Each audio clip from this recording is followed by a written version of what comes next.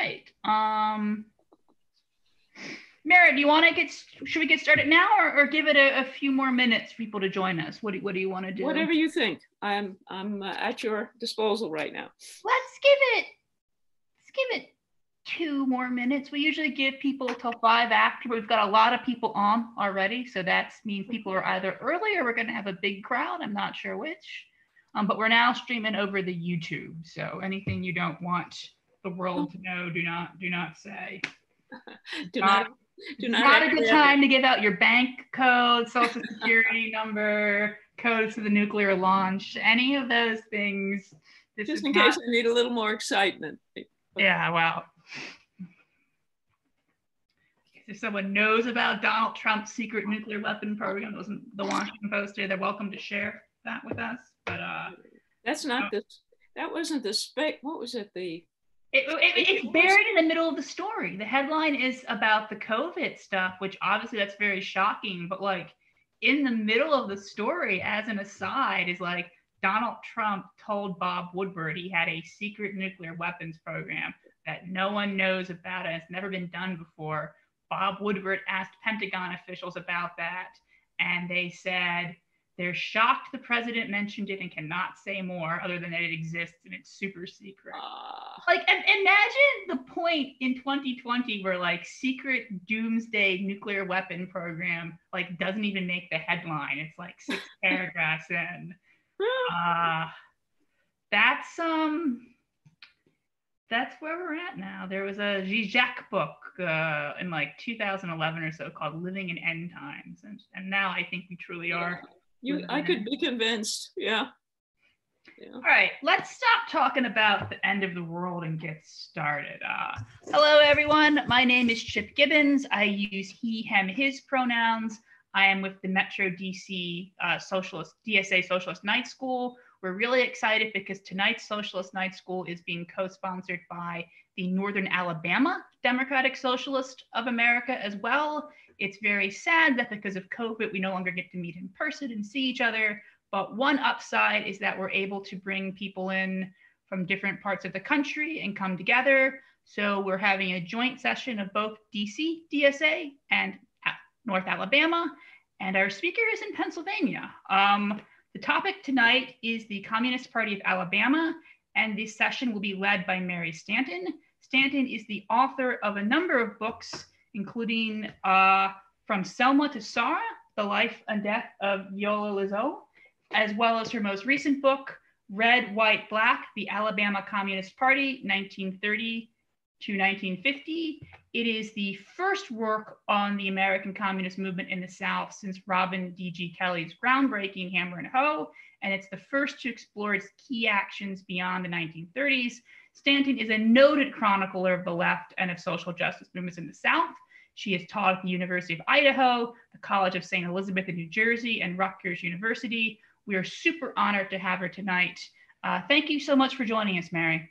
Thank you, Chip. Thank you very much. I've been looking forward to tonight and the opportunity to discuss District 17 with you. And I do appreciate the interest of everybody who's beamed in tonight. So for the first hour or so, I'd like to provide some background and then we'll open up for discussion. But my intention is to focus on a number of things. The 1929 founding of District 17 in Birmingham, Alabama, and to explore the assignment these young Reds were given when they were given what they discovered when they arrived in Birmingham. And finally, I'd like to assess the work that they actually did, because these were 3 very separate and individual themes. They were given an assignment. They discovered something they hadn't suspected when they got to Birmingham.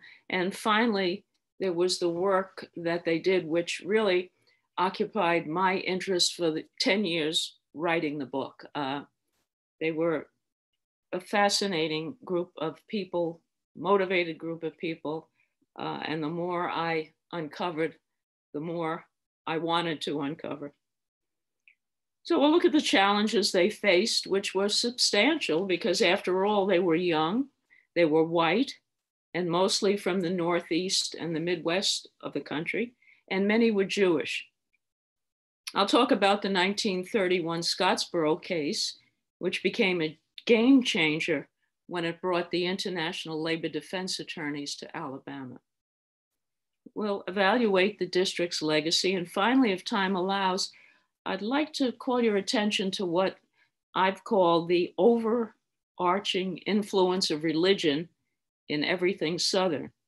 It's rather grand, but any researcher of any aspect of Southern culture in any era inevitably bumps up against evangelical religion. So I think it's important to take a look at it in regards to the South. And when I say any era, you can go back before the Civil War up to the day before yesterday, and you still have this consistent and interesting theme in Southern culture.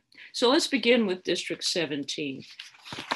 The Communist Party of the United States of America was established in 1921 by the merger of the Communist Party, American Communist Party, and the Communist Labor Party. That year at the Third International Congress in Moscow, Chairman Lenin criticized the Americans for their failure to recruit significant numbers of African Americans. A Negro department was created to address the situation, but 5 years later, there were few signs of any improvement. So in 1926, Harry Hayward, who was a young Black American student at the Moscow School, was assigned to this Negro department, and he recommended that a, quote, Negro Soviet Socialist Republic be established in the South's Black Belt region, and that it be based on the Bolshevik policy of self-determination. African Americans, Hayward said, was a subjugated people and therefore entitled to choose whether to remain part of the United States or to secede and create their own republic, effectively a nation within a nation. And so his recommendation was considered, it was passed, and Black self-determination became party policy. Now, the American Communist Party at that time was a northern, urban-based operation, and it focused on labor organizing. So when you think about it, any plan for Black self-determination would have to come from the South, since urban Blacks were pressing for integration at that time. The Black Belt policy would therefore take the American Reds into uncharted territory, and uncharted territory it was. 1 year later, in 1929, the party established District 17 in Alabama, 90 miles north of the Black Belt region. Now, this Black Belt we're talking about was farm country, rich alluvial soil, and it stretched from central Alabama through Georgia and Mississippi. And District 17's jurisdiction included Alabama, Tennessee, and Georgia. But our focus today is on Alabama because that was the site where this Negro Republic was imagined.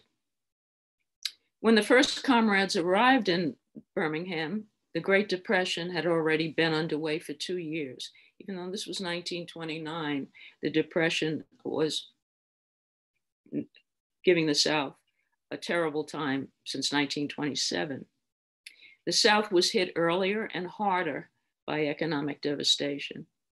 And the district's biggest cities, Birmingham, Atlanta, and Chattanooga, were inundated by farmers, laborers, mill workers, and sharecroppers, all coming to seek work or shelter or relief. By 1929, Birmingham was overwhelmed by unemployment, homelessness, and starvation. And before the staff could think about pursuing Black self-determination, they had to get busy establishing unemployed worker councils and organizing demonstrations to pressure state and local agencies like the Red Cross and the Community Chest to increase their aid. The median age of the District 17 staff was only 24 years. They were well educated and idealistic, but none were native Southerners. They came from places like New York, Philadelphia, Chicago, Cleveland, and Boston. Some were second generation radicals whose parents had been associated with the labor movement. 3 years later, in 1932, a delegation of Black Tallapoosa County sharecroppers arrived in Birmingham and went to headquarters to request assistance with organizing a union, the Alabama Sharecroppers Union. Their demands were simple, they were clear and direct. Number one, they wanted to market their own crops instead of going through furnish merchants who worked for the planters. They wanted payment for their harvest in cash rather than credit from the plantation store. They wanted the ability to deal directly with banks and local merchants rather than having every transaction go through the planters. And they wanted an increase in the hourly rate for pickers and croppers. Those were the day laborers. They also wanted, and this becomes an issue a bit later on, they wanted release of the Scottsboro Boys, who became a powerful symbol of Black suffering in the South. And we're going to get to that a little later. But I read in one, it may have been Professor Kelly's book, that Scottsboro became such an icon of suffering in the South that many of the sharecroppers saw the release of the Scottsboro Boys right up there with creating the union and getting their own justice with regards to their agricultural output. So it was a very, very important issue.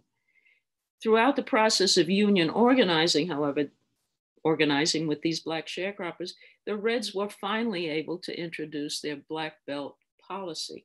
And this was 3 years after they arrived in Alabama. However, the response that they got was not what they'd expected. The Black croppers were not interested in seceding or in establishing any independent republic or in becoming a nation within a nation. They asked, this is interesting, they asked, how is that any different from segregation? They wanted to become a functioning part of American society, and they wanted their fair share of the nation's wealth. Therefore, by 1933, the district's priorities had become organizing unemployed workers, which they had not expected, workers like miners and mill workers in Birmingham and Black sharecroppers in the rural districts, and in protesting police brutality and systemic racism within the South's justice and judicial systems. An old issue that we're still struggling with today. So what were some of their ongoing challenges over these first 3 years? Well, white Southerners saw District 17 as a threat to their political, economic, and social stability. It was an attack on their way of life, which had been based on white privilege for generations. The Reds were declared, and I quote, integration preaching atheists and anarchists. Because of their anti-lynching, anti-segregation, and pro-social justice positions, the staff suffered the full frontal attack by police, prosecutors, judges, and planters. Within the first 6 years that they were in Birmingham, they experienced 5 lynchings, 2 riots, and 2 brutal labor strikes within the jurisdiction. If you can imagine, the district operated like a firehouse in a constant state of emergency, fueled by adrenaline. Every crisis demanded immediate attention, and crises often overlapped. They triaged, they improvised, they rushed themselves and others out back doors, out windows, and into cars to get to safety. They called public meetings, planned and led demonstrations, bailed comrades out of jail, and just kept moving. There were no second shifts to hand off follow-up, and the environment was uniformly hostile. Organizers were constantly being transferred in and out of Birmingham, and there were never enough of them. And then there were the Scottsboro trials. Scottsboro case broke in March 1931 when 9 Black teens were arrested in Paint Rock, Alabama, and charged with raping 2 white women. All had been hitching in open freight cars, which was a violation of Tennessee state law and Alabama state law. When a group of white boys encountered a group of Black teens, a fight broke out over who was going to be tossed off the train. All were hitching from Chattanooga to Memphis in search of work. 9 young Black men were ultimately arrested. 2 young white women, Victoria Price and Ruby Bates, were held as material witnesses. They were on probation for prostitution. If they were charged with vagrancy, like the Blacks surely would be, the women would be sent back to jail. When the sheriff asked if the Black boys had, quote, bothered them, Victoria Price made a fateful decision. Yes, she said, they had. And Ruby Bates agreed. In the space of 4 days, 4 all-white, all-male juries convicted 8 of the 9 defendants of rape, and they were sentenced to death. The youngest received a life sentence. The Scottsboro case was a game changer because it brought the International Labor Defense, the legal arm of the party, to Alabama. The IDL had been established in 1925 as a legal advocacy, I'm trouble with that word, legal advocacy organization 4 years before the district. Its mission was to defend political prisoners, famously Sacco and Vanzetti. IDL attorneys defended the international workers of the world, the Wobblies, against ongoing charges of sabotage, violence, and terrorism. But this was in the field of labor organizing. When they came to Alabama, the IDL attorneys demanded stays of execution for the Scottsboro boys, and they appealed for new trials based on the incompetence of their original counsel. They also crafted national and international campaigns to protest legal lynching. Now, jurors who engaged in legal lynching were willing to accept evidence, any evidence or none at all, to send Black defendants to their death. The Scottsboro trials were classic examples of legal lynching. The ILD demonstrated against their arrest and launched a massive national publicity campaign to keep these young men's faces on the front pages of the American press, simply to keep them alive.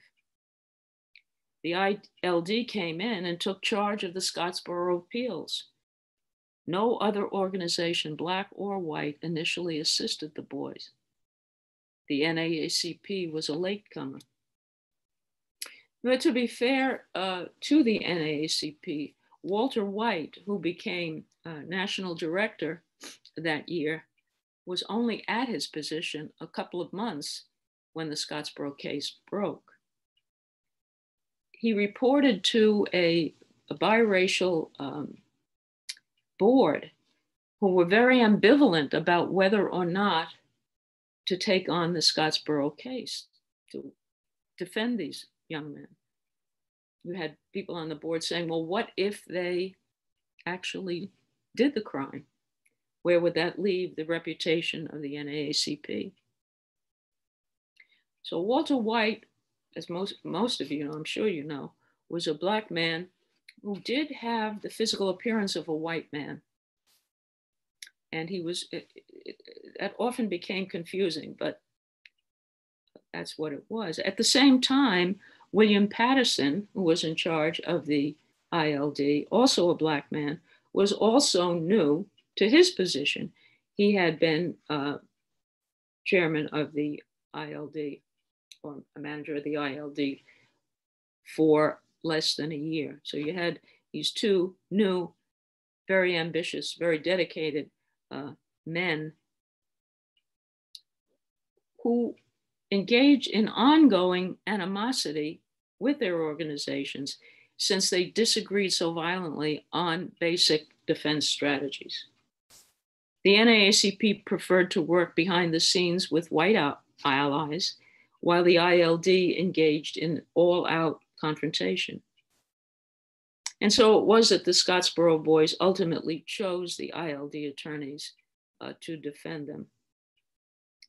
The ILD's work with the Scottsboro Boys was a major motivating factor in the acceptance of the Alabama Communist Party among Southern Blacks and the resulting surge in the number of Black communists in Alabama. So who were these Black communists?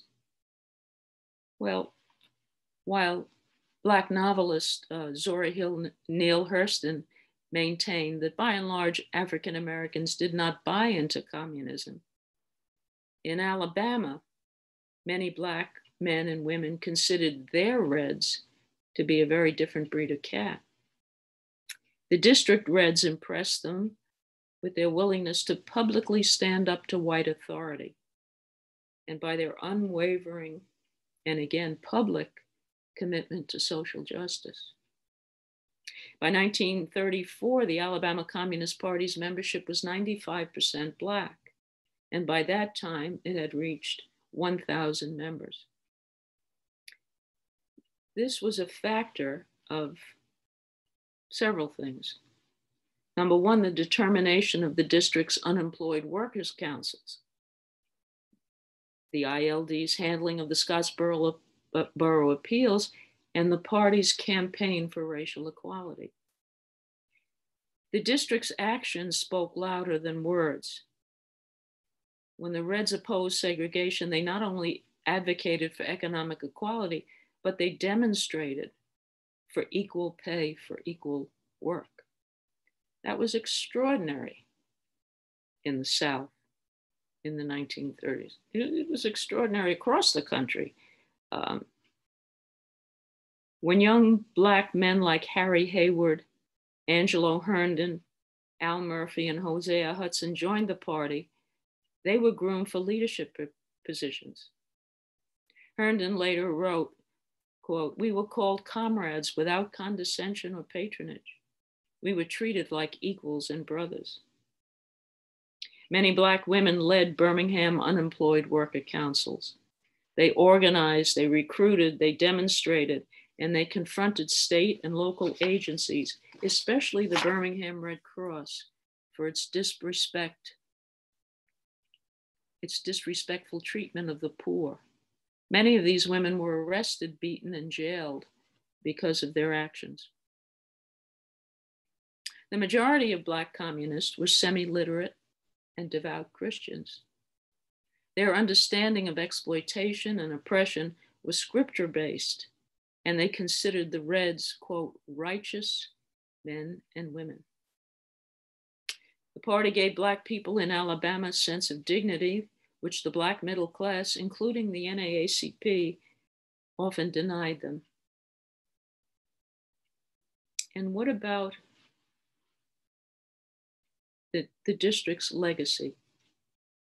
Most people have never heard, didn't I find out, of District 17 in Alabama.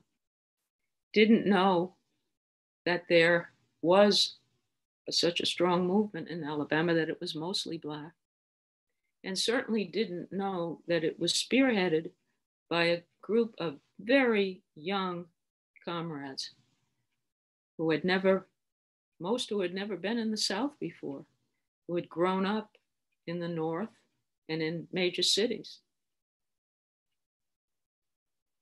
But District 17, in the end, provided a model of interracial coalition building and direct action that SNCC and CORE, the SDS, the SCLC, and the Alabama Christian Movement for Human Rights employed.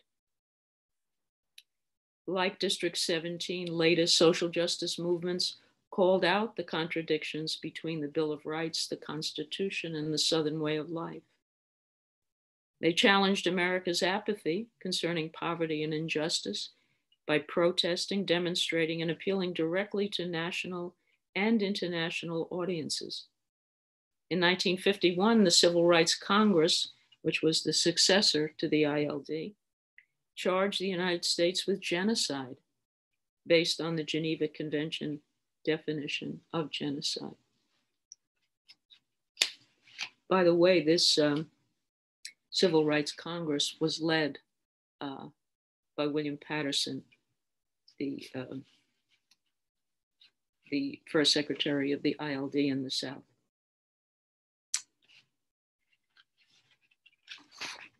In the 1960s, SNCC developed local Black leaders in the South, as the district had. Alabama's Black Panther Party, an outgrowth of SNCC, continued the struggle for economic justice for Alabama's Black farmers and sharecroppers into the 1960s. In 21st century movements like Occupy, the Sanders Revolution, Black Lives Matter, and the present day pushback against police brutality, fueled by the murder of George Floyd and so many others, continue to echo the ILD's in-your-face activism. They've succeeded in putting socialism back on the American agenda.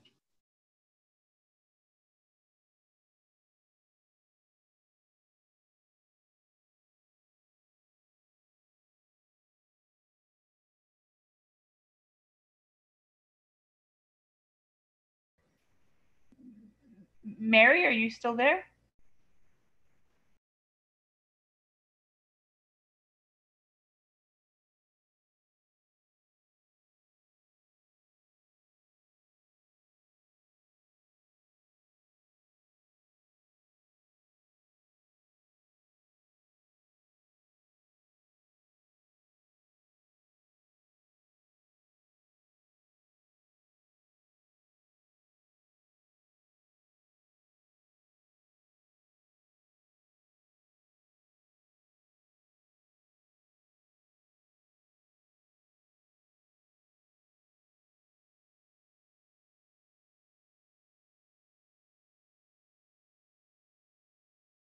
Hey everyone, this is Chip Gibbons. As some of you have noted, the screen is frozen and it looks like Mary has dropped. I apologize. I'm going to try to fix this now.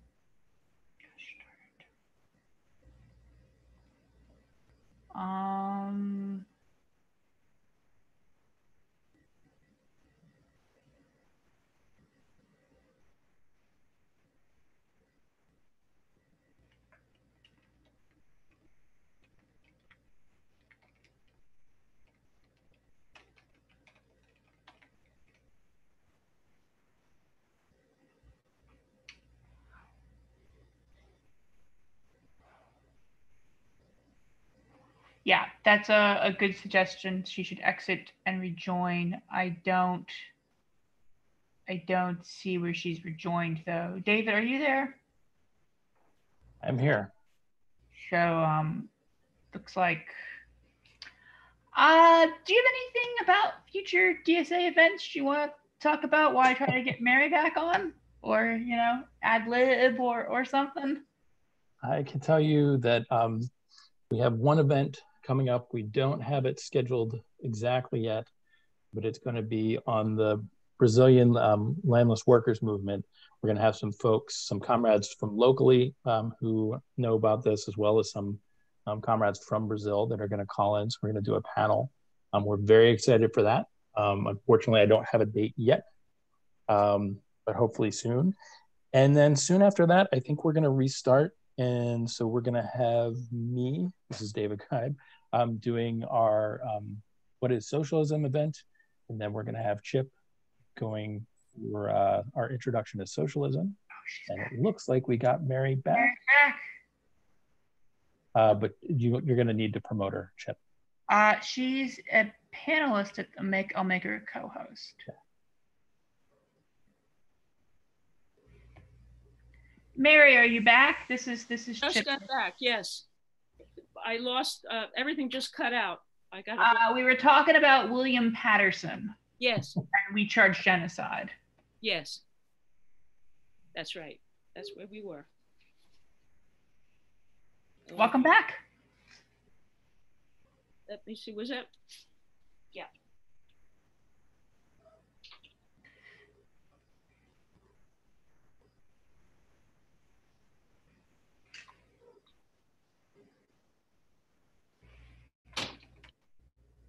Okay. And I think did we come to the district's legacy? Did we get that far? We were discussing the ILD in Scottsboro, and you had mentioned that William Patterson was involved in the Civil Rights Congress's We Charge Genocide petition. And that's, David, did we get to anything beyond that? I think that's where we stopped. Yeah. I think that's where we lost you, yeah. That's fine. There was a brief moment where I wasn't sure if my computer was frozen or you were frozen, and then a black screen. Then a black screen. Yes, that is what happened. Okay. So the 1951 Civil Rights Congress, the successor to the ILD, with genocide, charged the United States with genocide based on the Geneva Convention definition of genocide. Okay, that's good. In the 1960s, SNCC developed local Black leaders in the South, and as the district had, Alabama's Black Panther Party, an outgrowth of SNCC, continued the struggle for economic justice for Alabama's Black farmers and sharecroppers in the 1960s. 21st century movements like Occupy, the Sanders Revolution, Black Lives Matter, and the present day pushback against police brutality, fueled by the murder of George Floyd and so many others, continue to echo the ILD's in-your-face activism. They have succeeded in putting socialism back on the American agenda. District 17's legacy is all about its groundbreaking contributions to the ongoing work of building a more decent America.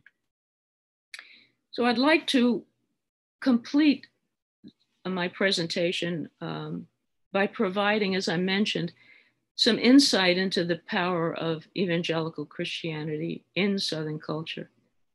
So what I want to do is share a short, and I mean short, 4-page chapter from my book, Red, Black, White, entitled An All-Purpose Jesus, before we open up for discussion. So here we go. An All-Purpose Jesus. I begin with a quotation from Flannery O'Connor. I think it is safe to say that while the South is hardly Christ-centered, it is most certainly Christ-haunted.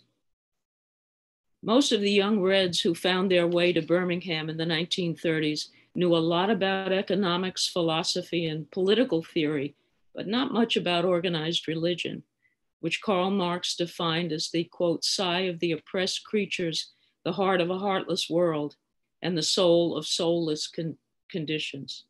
While he distrusted religion, Marx never advocated abolishing it. He hoped to structure a society in which people would simply no longer need it. While he believed that religion did not change anything, Marx understood that it could be used to manipulate people, to invest their hopes in some imaginary future in order to relieve present suffering. Communism, on the other hand, offered a rational path to solving the problems of this world. The District 17 Reds would quickly learn, however, just how central a role religion, specifically Christianity, played in the Southern way of life.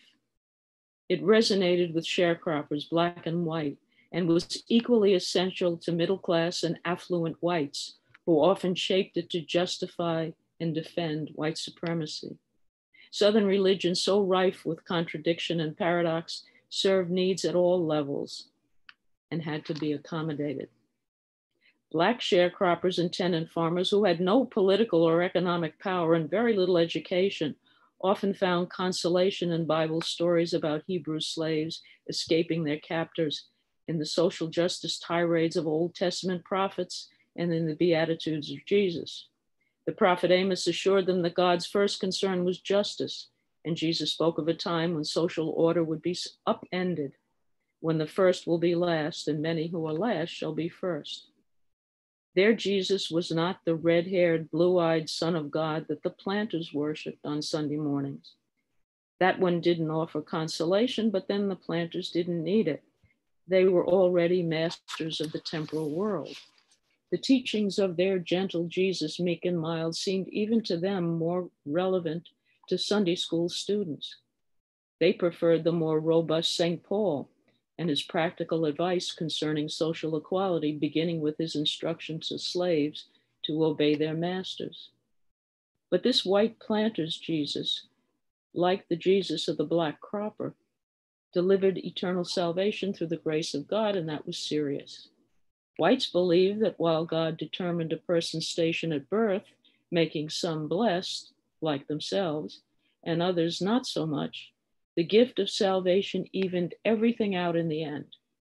Anyone's soul could be saved at any time. In God's kingdom, God made things right. This became the first level of defense of segregation from a Christian point of view.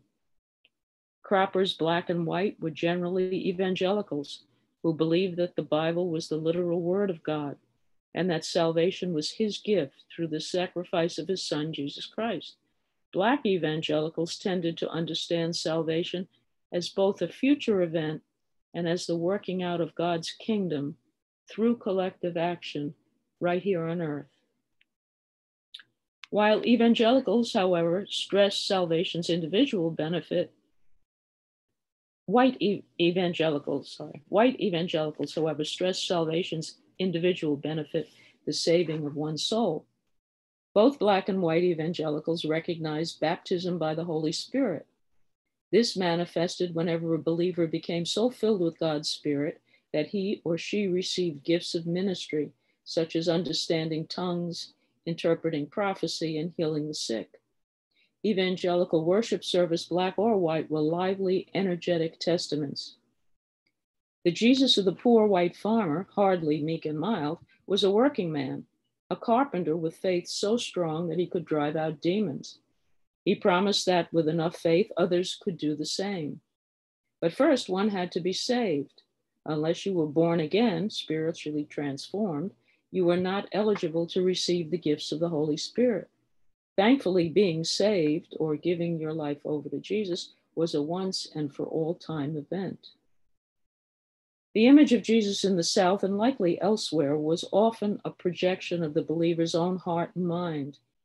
As white Southern Christians strained to align the gospel with the Southern way of life, Black Christians reflected on the same text and found encouragement, if not deliverance.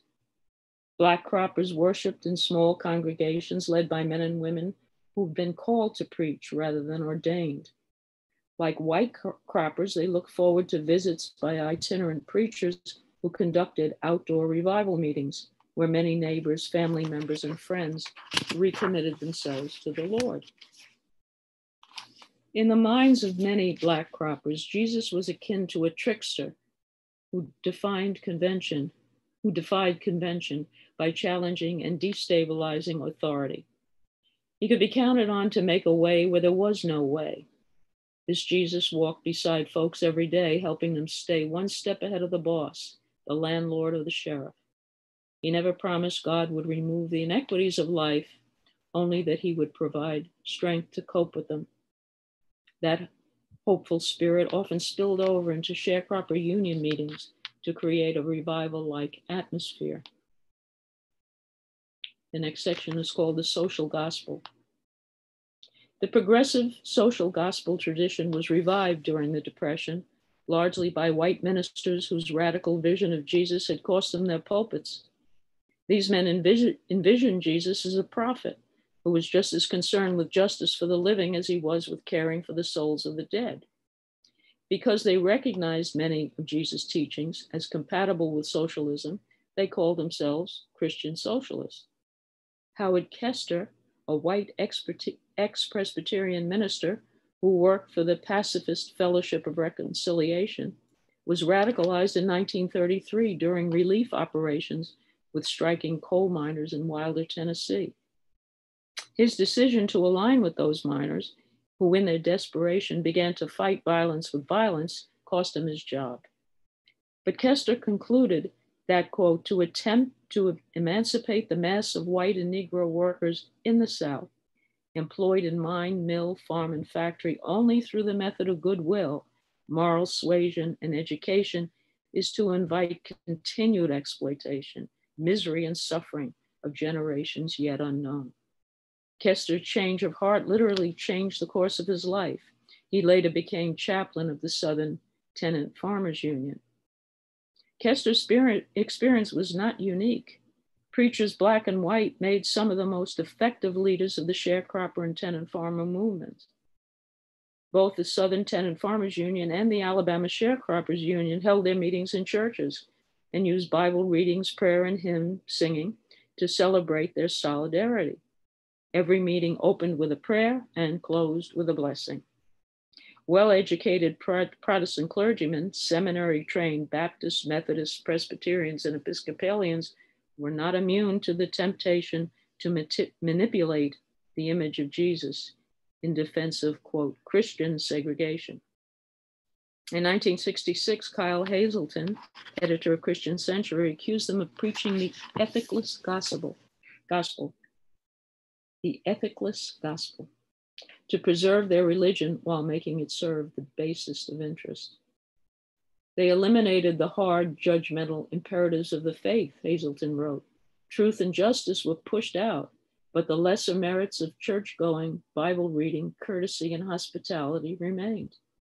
They kept evangelic and mission fervor, ritualistic religious acts and sentiments, and this gave them a warm glow of personal righteousness.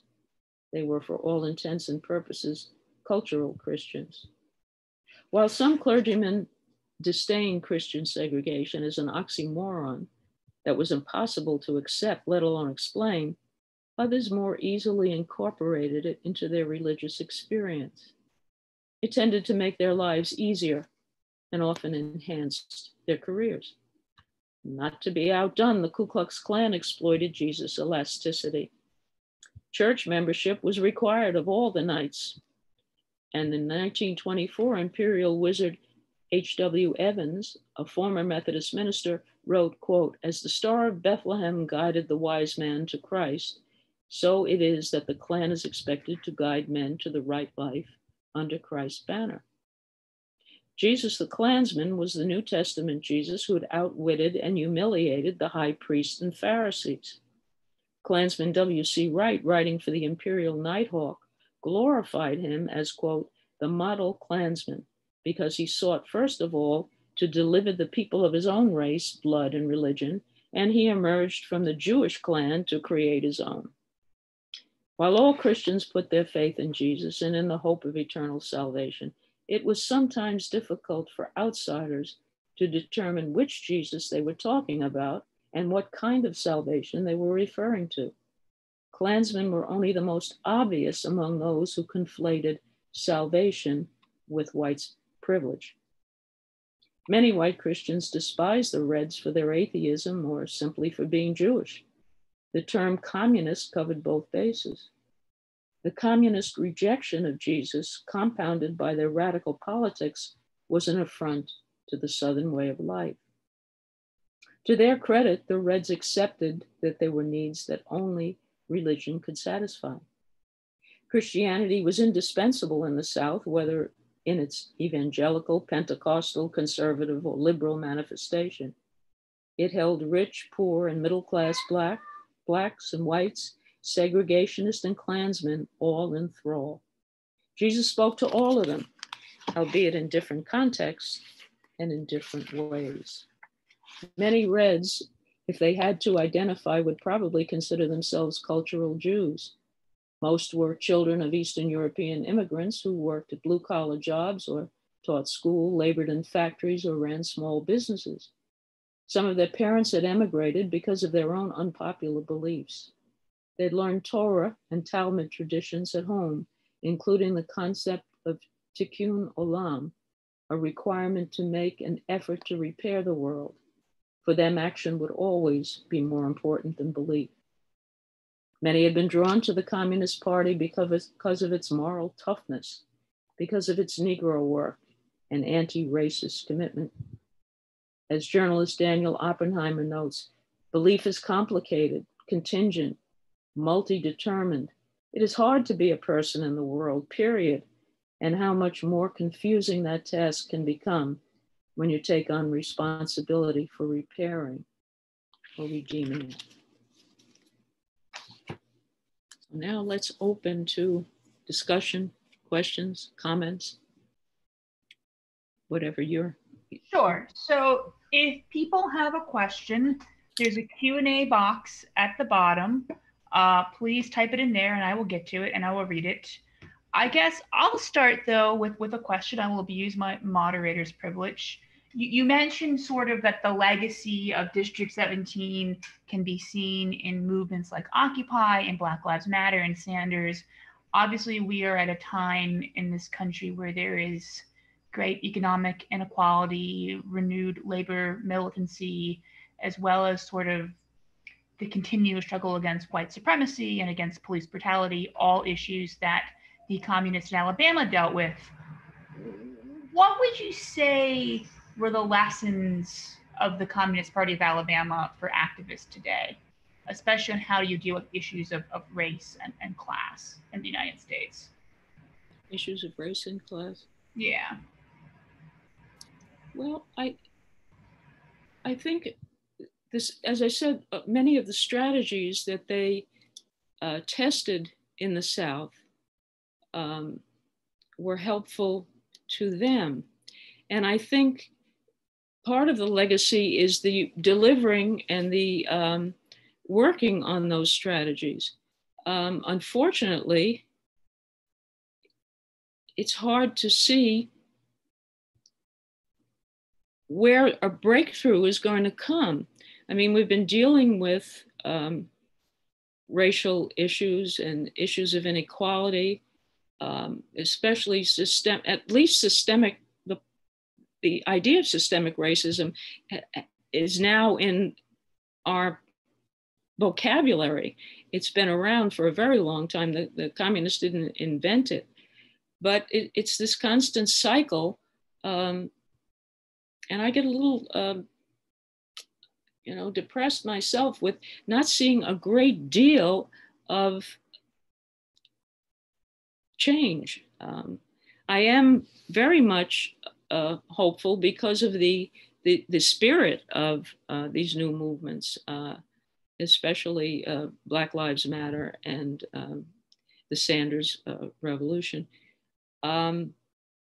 We're saying a lot of the same things, but you got to get over the hump of how that's going to be actualized, how that's going to and I don't have an answer for it. It's been a drumbeat for a very, very long time.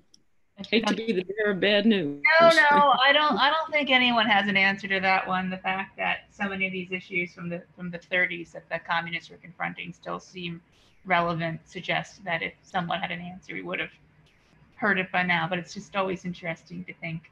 But they stepped out. They stepped out and into it. They didn't know what they were stepping into, and they stayed there and they worked hard. And I think there's a lot of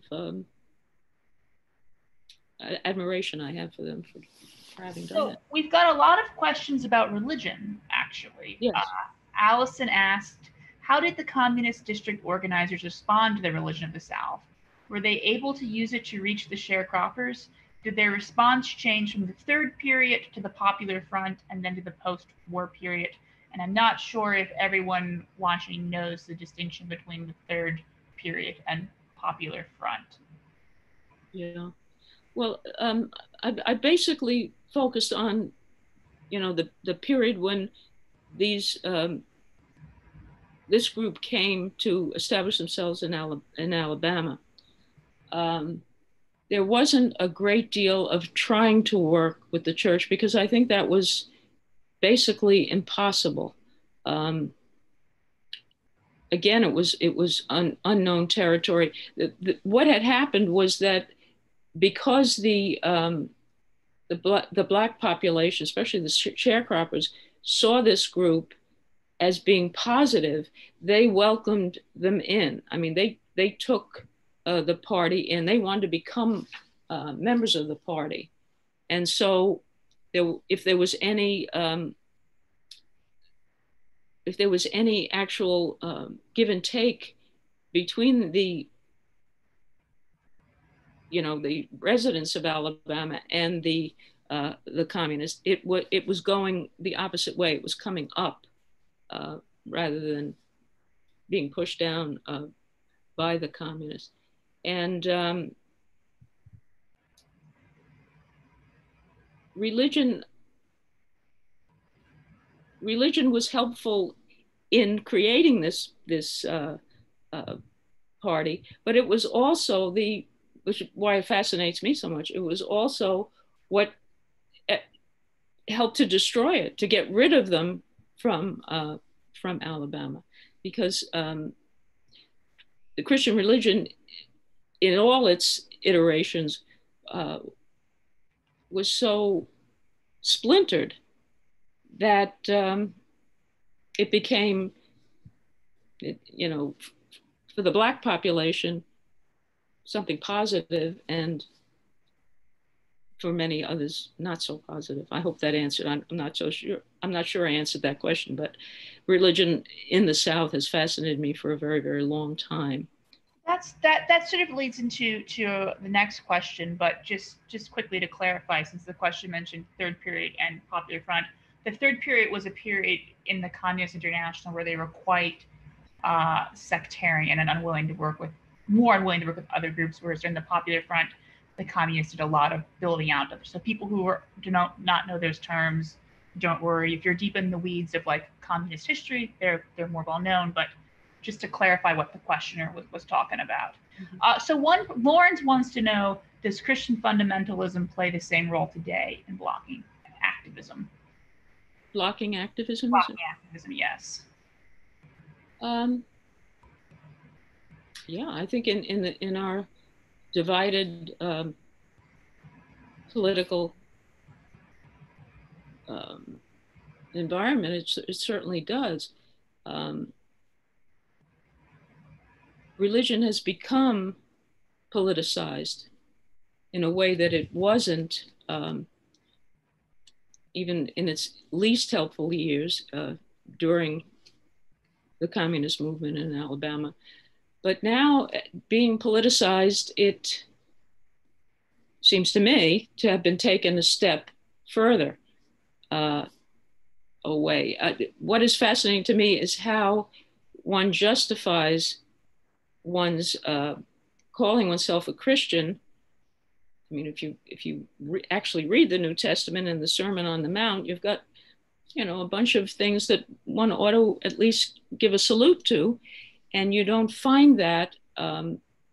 It becomes, again, a way to manipulate this situation we have in our country very clearly, that you have a person who is our president who's being hailed by some on the extreme right as a savior, as someone who has come to deliver the country.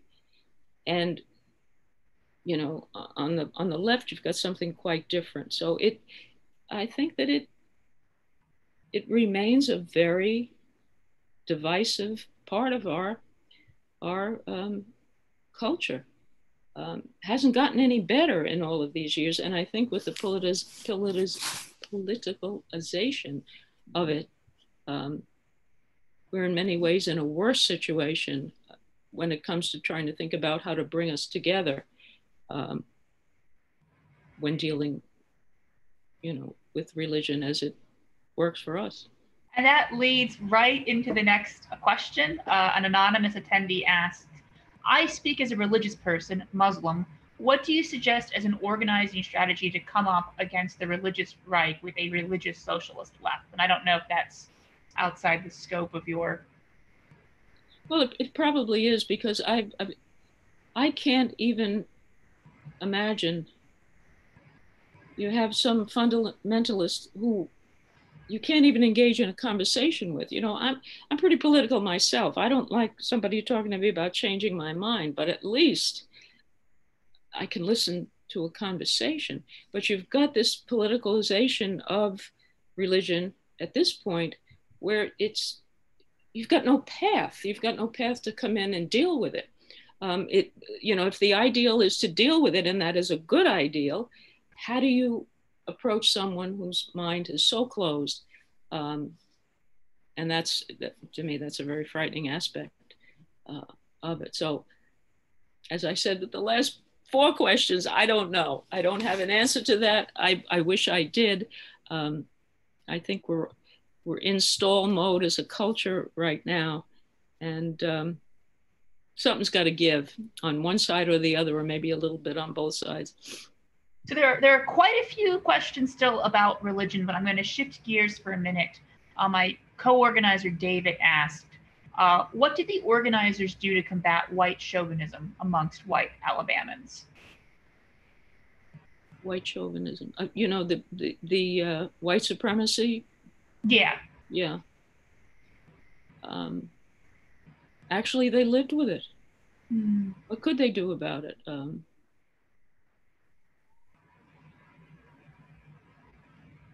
So another anonymous question is, can you comment on the relevance of the right to national self-determination to the struggle for socialism and Black liberation today? The questioner notes that this was a formulation that was adopted by some groups in the new communist movement in the 1970s, even though the demographics had shifted. For people who are not familiar with the new communist movement, that's a term that's used to refer to a number of groups in the 70s that in the US that come out of sort of, I guess, in part the student movement and other adjacent movements that embrace a sort of Marxist, Leninist, Maoist doctrine. And a number of those groups revived the question of self-determination in the Black Belt. What does the right to self-determination mean, if not national self-determination? Is this an important principle to uphold? Well, I think it is an important determination. But what struck me, and I had no understanding of this before, that what the party saw realistically and honestly as a people who needed self-determination because they were, as they were, a nation within a nation in the Black Belt. And I think it was idealistically and intellectually probably a very good theory. But when they got down there to operationalize it, the surprise was that these sharecroppers didn't want it. They didn't want to do it. They didn't want to be separate. Separate meant segregation to them. And what they wanted was a piece of the pie. I mean, really, Americans, that's what they wanted. They wanted some of the good things of the society. And so what you have is, do you separate and follow a program of self-determination? You probably can if you can get the resources that you need to allow it. So you have the choice, as you always have the choice, to either stay and fight or remove and create something new. And I think there's something to be said for either. So Joy wants to know, what did you learn about the role of women in Communist Party organizing? Well, I learned there were few women in the communist organizers who came in 1929.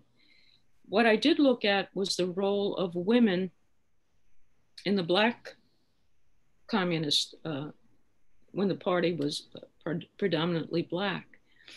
And these were some of the best organizers. There was a young woman who was of the family of Tommy Gray, who was one of the Alabama sharecropper union organizers. And when he was killed, his daughter, for a time, took over the meeting, the role of leader of the union.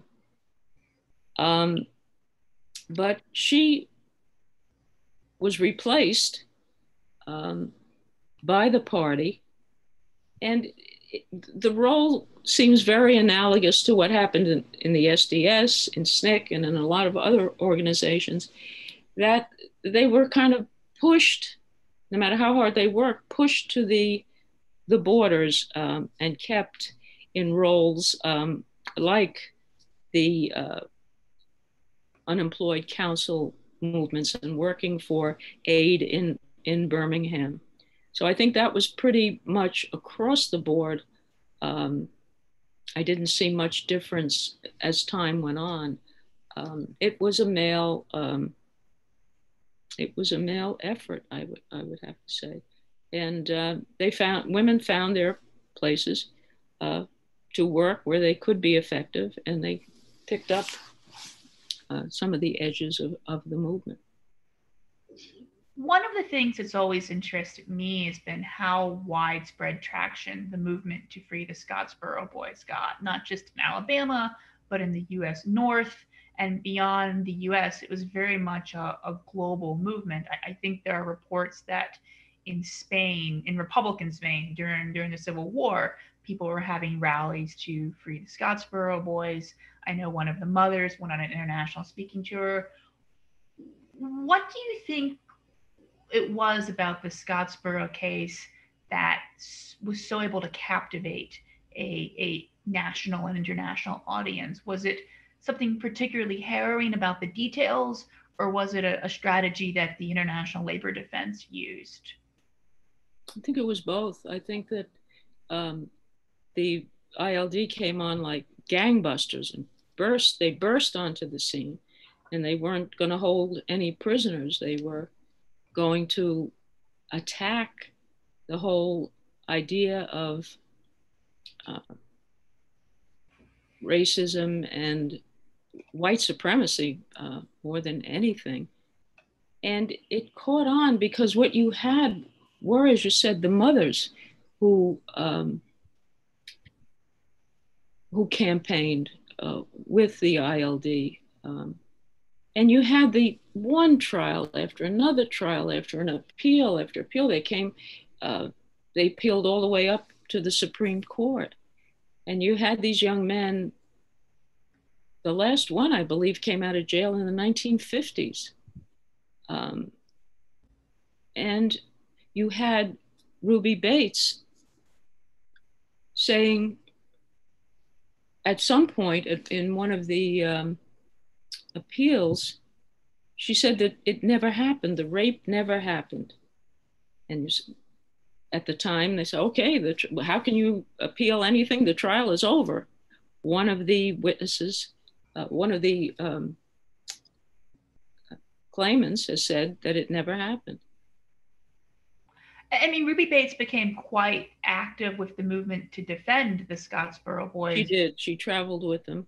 And they used that against her at one of the subsequent trials. I think when she testified, the prosecution asked her a bunch of questions like, who paid for your hat? And she answered to the communist. Who paid for your new clothes? And things like that. There's a PBS documentary when I taught a high school class on criminal procedure. If you can imagine me having done that, I used to always show them the PBS documentary on the Scottsboro Boys, and they recreate some of the cross-examination of Ruby Bates in the, I believe it is, second trial. What was the ultimate outcome for the Scottsboro Boys? Well, some were released, pardoned. By George Wallace, right? Yes, George Wallace, of all people. And one escaped prison and had a life under his brother's name, and then eventually were pardoned. There were some tragic stories. One of the younger ones left prison. He was,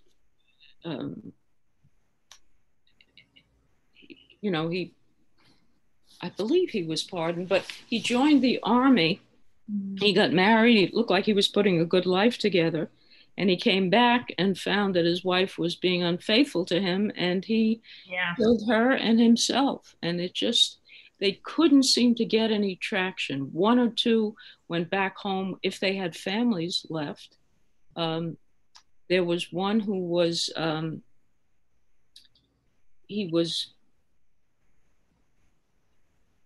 I guess you would call him today, wasn't retarded, but he was, low intelligence. And nobody knows what happened to him. He walked away from prison. I mean, there were these lives that were interrupted. I think the oldest of them was 19 years old. And with Ruby Bates going around with the Scottsboro mothers and the ILD taking one of the mothers to Russia, you had the whole, Germany was very involved in the, and I think it was a terrible look at the United States that they couldn't, South could not let go of this case. They insisted that the boys got a fair trial from the beginning. They insisted that they did it. They insisted that white Southern women, you know, were victims and would never have had any kind of relations with Black men unless they were forced. And it was just, it brought out everything that seemed to be wrong with the society at that point. But none of them, though, were executed, though. So in that sense, no, none of them. But they lost their lives inside. They were given. There was one, Hayward Patterson, who was the surliest of them, and he would get the detail that had to pick up the bodies from the electric chair and clean up that room. I mean, they were terribly treated in jail, and they were just held in contempt. Very, very tragic story.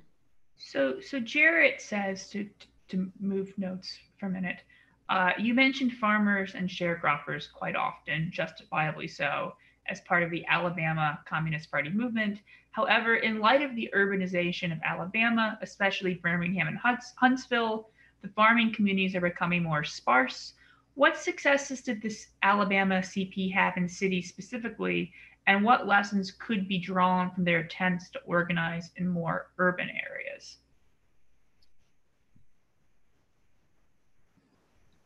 Well, I think the fact that they went deeply into the communities that they worked with, they tried to understand what the needs were and didn't try to provide them, but to try to build resources within the communities to have the communities respond to the best of their ability themselves. I mean, it was really classic organizational procedure. The difference, the difference was it was a good deal like today. When you think about it, in the Great Depression, the economy was flat. Everybody needed something. And I think that if we dig, there are lessons to be learned today, although we are a different society.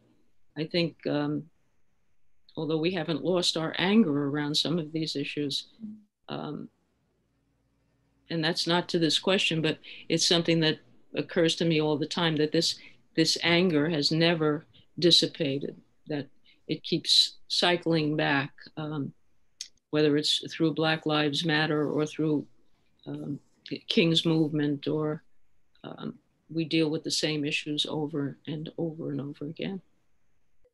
Mary, you've written a lot about social justice movements in the South, several books.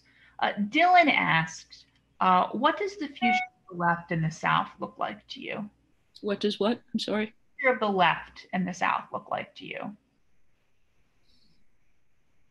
I am mostly familiar. I spent most of my days when I was writing these books in Alabama, specifically Montgomery and Birmingham.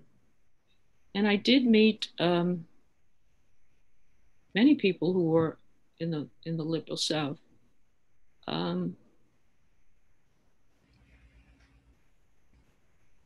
It's a strong enough movement to have elected a Democratic senator. Whether he gets reelected or not is anybody's guess. But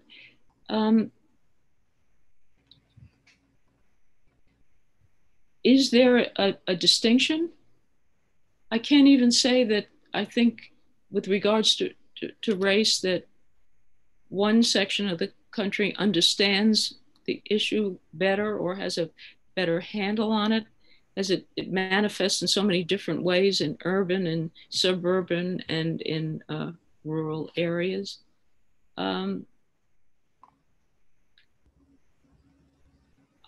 My experience was that the liberal South was more center liberal than I've experienced growing up and living in the Northeast all my life. But it's difficult to draw a distinction, I think, for me anyway, that would have really any relevance. So it's interesting to me. So you grew up in the Northeast all your life. You've written 3 books on the U.S. South. What drew you to the U.S. South as a topic of historical inquiry? Well, the first one I wrote was From Selma to Sorrow. It was the biography of Viola Liuzzo, and she was the woman who was killed in the 1965 voting rights march. She was murdered, and I never forgot about her. I was 19 when it happened, and when I started looking at that story 20 years after that, I found out that she was from the South, although at the time of her death, she was living in Detroit and she was considered to be a Northerner. But she had grown up in the South. And I think her story kind of galvanized me, and it brought me to Alabama specifically, to Selma, where I did a major amount of research, and in Detroit as well. And it captured my imagination that here was a middle-class white woman, not unlike my mother, who did this, went down to march in the voting rights march to get this bill passed and in pursuit of voting rights, and to march with Dr. King. And as some of you may remember, she was absolutely vilified at the time that she was murdered. Why would a woman do that? Why would a woman leave her 5 children to go on a march for voting rights? One extraordinary story was she went down there so she could sleep with black men, as if there were no black men in Detroit. If that's what she had, wanted to do. And that, when I was 19 years old, really shook me. The fact that how free was I to do anything that I wanted to do if this was what the outcome would be of a woman doing anything. Anyway, that was the long story about the route that took me to Alabama, specifically to Selma. And the other books followed as I worked in the archives. The stories, Alabama's got the best stories. They've got the best history for someone who is fascinated by history, because it's got everything in it. And that's a very harrowing story. And the book is called From Selma to Sorrow: The Life and Death of Viola Liuzzo. And I've been reading up on that story for something else I work on. It's very harrowing. We have a question from one of our comrades in North Alabama, Tristan, that sort of covers some of the ground you've already talked about. But he says, here in North Alabama, there is still a big difference in the Christianity practice by the Black and white communities. However, all the other self-described communists I've met here are secular and white. Our chapter has spoken about allying with local churchgoers who share our political aims, but the difference in worldview seems like a large obstacle to solidarity and recruitment. He asked, how should we begin building bridges there? And I know you've said to some of these similar questions, you don't know the answer, but how did the Communist Party in the 30s work around getting around those differences? Well, they worked because the work to do, the problems that had to be solved were problems that were common, whether you were religious or not religious, whether you were a member of a church or a member of the community. It became a problem when the communists were constantly being attacked for their atheism, for their Jewishness in some cases. And the focus, they tried to keep the focus on the problems of unemployment, the problems of hunger, the problems of poverty. What some of these young people were doing in Birmingham was going and linking up the electricity after the electric company shut it off for entire groups of poor, Black and white poor neighborhoods. So I think that sometimes, and I may be very wrong in this, I think that sometimes our focus gets lost in trying to solve the unsolvable. You know, I grew up in the Methodist Church, and all I heard for years and years was how to build bridges, how to build bridges. We're going to build this bridge, we're going to build that bridge, we're going to have. In my experience, it didn't happen.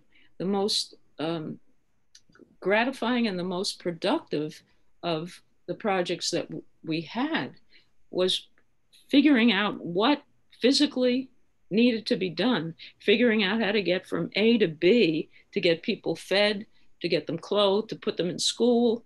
And that's my best answer to that. Maybe it's my age, but I'm no longer interested in running, chasing shadows when I don't have much faith in the process of getting anything changed on a different kind of level. It sounds to me like the way to build bridges then is through sort of shared material struggle, right? That yeah. If we're both hungry and we fight for food, then the fact that one person is a Methodist and the other is a Baptist and the third is a communist maybe makes less difference in that moment than that they're hungry. That, I don't know if you agree with that or not, but that is. Yes, I do. And then the memory of that activity, I think, builds in some way, at least the beginning of a bridge. Because how are you, what is it that you're looking at in building a bridge? It's getting people together. And if nothing gets them together, like putting them to work. And I think that really is, people always wonder how was the Communist Party as successful as it was in the 1930s, not just in Alabama, but elsewhere. I think that really is ultimately the answer, is that they saw people who had needs, whether it was they were unemployed and they were going to be evicted, or they were unemployed and needed relief, or they were auto workers and needed a union, or they were the Scottsboro boys and they were on death row, and they actually brought people together to struggle for concrete victories in those fights. Well, even the experience of the ILD and the NAACP in butting their heads together for a year before the Scottsboro boys were sorted out and went with the ILD to defend them. But they were able to, they were able to work together in the end, in the later days of the Scottsboro boys, when things were finally, it got to the Supreme Court and things were finally rolling out. And these two organizations could work together because they had different challenges, and yet the goal that they were seeking, whatever path they were choosing to get there, was the same goal. Even to this day, sometimes when we hear about the Scottsboro boys, if we're allowed to hear about the role of the Communist Party, there's this tendency by some more, I don't know, liberal or centrist commentators to sort of portray the communists as these sort of outside meddling agitators who had their own agenda and were just sort of using the Scottsboro boys. But they were picked to be the defense by the families themselves who met with them and trusted them, which sort of makes me think we hear a lot today still about outside agitators as this sort of trope that people would be happy with police brutality if it wasn't for, outside agitators. You're laughing because it's absurd, I know. What can we learn from this time period? I assume the communists were called outside agitators in a way that. Oh, absolutely. Absolutely. What can we learn about the trope of the outside agitator, and how do we deal with it? Well, it comes from it simply that everything is just fine in this society. It's just fine with just the way we like it. And these people coming in and telling us how to live our lives is the problem. The problem is not that you've got this crushing poverty, that you've got this white supremacy that is, on the neck of especially young Black men, even in those days. So they're identified as, number one, meddling, number two, pushing themselves where they don't belong, number three, foreign in the sense that they're not following any kind of a Christian agenda. They're not Christian, they're atheist, whatever. And so they're, the quintessential outsider. And I think rather than getting panicky over that, one of the brilliant ways the party worked was that, yeah, fine, okay, but they would work with the Black community that needed the help. They would organize, help the sharecroppers especially. And the life of a sharecropper was absolutely miserable. It was one step up from slavery. It was economic slavery. And they needed this union, although in the end it wasn't very successful, but they needed something to pull them up out of poverty. And when you're in that situation, many times you don't care where the help is coming from or what they're doing. So the sharecroppers were able to work with these outsiders. I think the party members, the comrades, heard it for so long that after a while it didn't even bother them. There was no way of countering it other than working through it. It's interesting because the flip side of this is that early on, the Communist Party of Alabama, it was people who had come from the North, like you mentioned. They had a lot of cultural differences. By the end, the party is majority African American. On the left today, or in social justice movements, especially with struggles around racial oppression and things like that, I think a lot of people wonder what's the correct role for activists who are in solidarity with those struggles, but also, don't want to parachute in and, tell people, oh, did you know you're oppressed? Here's how you fight it. I think people can sometimes take some very, very extreme positions on both ends of this spectrum. But what's the lesson to be taken away from the communist experience, and how should people who are in solidarity with oppressed communities view themselves in relationship to their struggle? Well, I think what the communists did, at least in 1929, was they took from the stance from the Communist Party itself, the International Communist Party itself, this whole idea of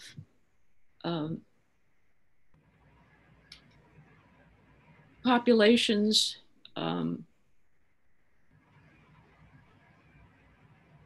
figuring out what it was they needed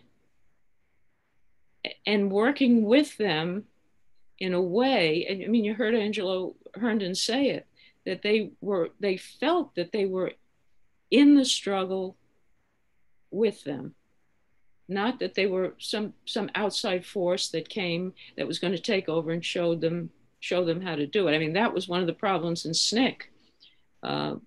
They felt that the whites from the North were coming down, taking it over, telling them how to run the Rexograph machines or whatever. But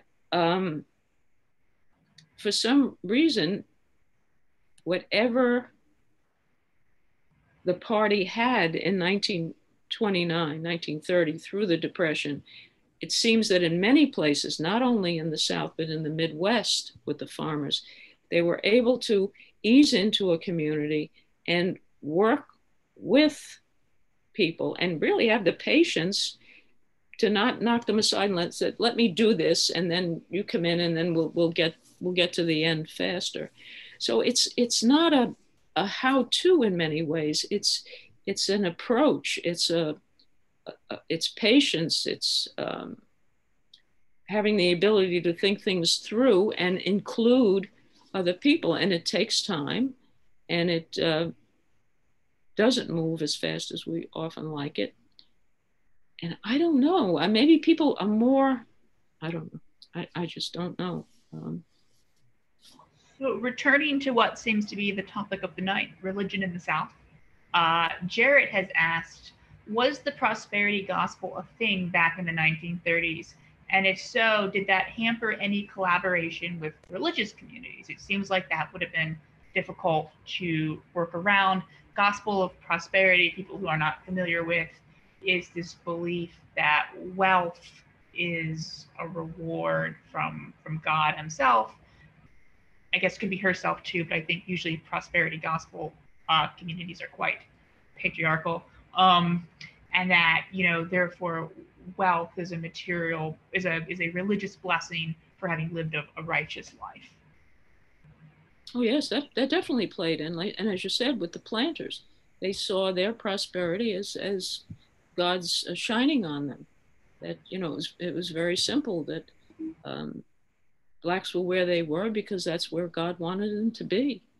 But I always suspected that was just an excuse. Talk about the flexibility of the image of Jesus. There's flexibility in a lot of things. You can look right at it and call it something else. You have religious people who are wealthy who will feel that they have a charge to use some of that wealth for good purposes and help people out. And then you have the planter class they were very, very difficult, and they saw this as part of their religious belief that God made himself very clear, and that prosperity was a sign that they were doing something right. It's funny how people who are lording over others just so happen to discover one of the immutable cosmic laws of the religious world is that they were destined to do so by God. It's quite a coincidence for them to find that out. Sam has a question that I've been wondering myself. He mentions that with the FBI second headquarters slated to open in Huntsville February next year, I'm wondering if you could speak about any conflict or surveillance of the Communist Party of Alabama and how they handled those interactions. And I just want to say we did an entire night school on the history of FBI surveillance of the left, which I led because that is a topic I write about professionally. So if you're interested in that one, you should check it out on our night school webpage. But Mary, what kind of surveillance did the communists in Alabama face? Well, this particular group, this young group from 1929, they were constantly moving. They would have an apartment sometimes for a month or two and then just keep moving because it was more local surveillance. It was, the sheriff, they were constantly being followed. They were definitely charged with, I'm trying to think of I can't think of the word, where you're arrested because you can't prove that you have a job. Vagrancy? That's it. And thrown into jail. And you can do that every 10 days. And many of the young men especially were constantly being arrested and thrown into jail on that charge. And the newspaper is a good, the Southern Worker. In Birmingham and in Chattanooga, they were looking for the presses. They were looking for the editor of the Communist Worker. And it just about drove them crazy because it had a Birmingham, it said the paper was published in Birmingham. It was not. It was published in Chattanooga. And the sheriff was constantly, with his deputies, trying to find the editor. He wanted to put him in jail. And he was sitting up there in Chattanooga getting the paper out. So it was a kind of not sophisticated surveillance. It was just meant to get them agitated enough that maybe they would go home, or maybe they'd be frightened enough to get out of there and they wouldn't be replaced. The surveillance became more and more sophisticated as time went on, certainly. But they faced a kind of, just the fact that they weren't welcome and they needed to go. So anyone has any last questions, please put them in the question and answer box and I will ask them. Sarah wants to know if you think the concept of working class versus the ruling class is still applicable today. I can just say on behalf of DSA, we certainly think it still is, but I wonder what your answer is, Mary. Oh, I think it is, but I think definitions may be different of ruling class and working class. Working class, I think more people who define themselves as working class maybe 30, 40 years ago would have considered themselves in a lower class. I think what defines the classes shift. And I think ruling class has also expanded. The concept of who is in the ruling class and what it does and what its function is. Maybe wrong, but I do have a sense that each of those classes have expanded by their own definition. So if anyone has any last questions, please enter them in the question and answer box. And if not, Mary, I think maybe I'll end with, in what ways did the work of the Communist Party in the South, in Alabama, during this time period, pre-configure the work of the civil rights movement of the 60s and late 50s that people might be more familiar with? I think the whole idea of, I think when I talked about the work of SNCC and, oh, I lost it, but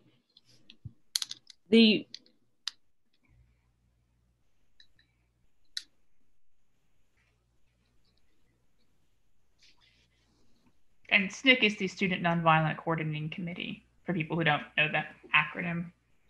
They worked with the community in the way that the Communist Party did.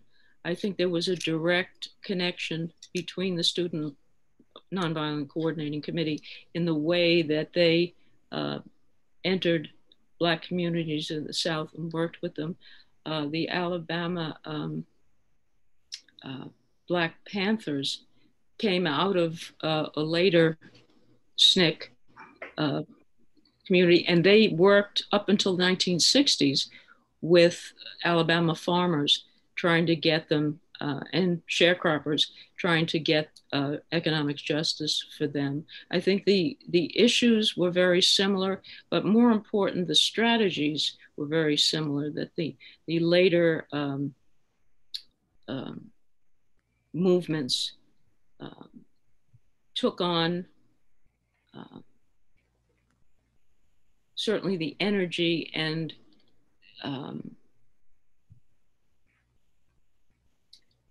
I don't know, the determination of working to make a better America. Any final thoughts for us on this Wednesday evening in the midst of a pandemic and economic collapse and national uprising against racial injustice and police brutality? I can throw in climate apocalypse as well, but I thought that was enough for us to handle at one time. Any final thoughts for the viewers at home? Final thoughts. I think that if we can retain energy like this group gave us, I mean, I've been so impressed by what they put up with and still kept going. If we cannot lose our ability to think beyond the pandemic, and to keep a sense of hope that there is something in this country that always seems to pull ahead a bit, even though there's this great wind, a great force that keeps pulling us back, that keeps recycling these issues over and over again. I think that keeping some degree of hope will help. And I think realistically, if we don't get it together this time, what would be the next step? Where would we go from here? That's a sobering thought. It is a sobering thought. How many times are we going to walk down this road? And how close are we going to continually inch along and then be thrown back 20, 30 years? I saw someone of the, I think it was a basketball player on television. And he said, what black basketball player? And he looked at the camera. He said, what more can we do? What is the next thing? What is the last thing that we can do that we haven't done before to make it clear? And that chilled me to the bone. So on the one hand, I'm trying to remain hopeful. On the other hand, you know, time may in fact be running out with all these cycles of hate that we've gone through. So on that terribly depressing note, I leave you and I thank you so much for the invitation. And thank you so much for joining us. The book is Red, Black, and White, the Alabama Communist Party. It's disappearing into my virtual background, but I highly recommend it. And I would say that Democratic Socialists of America are active in communities all over the country. Here in DC, we've been very active in support for tenants and tenant rights, as well as working to defund the police and against police brutality. David, I know you gave announcements about future events while we had our brief unscheduled intermission, but is there anything else we need to tell the folks at home about? I don't know if there are any Yes, I was muted, but now I'm here. So I'm going to show you some ways. If you're in DC, there's some ways that you can get involved here. Hold on. Anyway, so if you want to become a Metro DC DSA member, learn more about how you can get plugged in, you can do so at the new members site right there. You can contact the Night School team at politicaleducation@mdcdsa.org. You can find us on Twitter at @nightschool_DC. And if you're on our chapter Slack, you can find us at political-education. So we have past events on the Metro DC DSA YouTube channel, where this is being streamed right now. And you can also find more events, videos, plus resources like reading lists and things from other events on the Night School website, which is mdcdsa.org/nightschool. We do have nothing else firmly scheduled yet, but we are going to have events coming up on the Brazil landless workers movement, future events on public banking, socialism, Marxism, and probably some others, but nothing. Hopefully we will be announcing a whole bunch of things soon. And then if anyone from one of our Alabama friends has anything we should mention, let me know. I don't see anything. So I guess I will end it. Thank you everyone for joining us. The video of this will be online. Thank you so much for doing this, Mary. It's always a pleasure to do this. Thank you.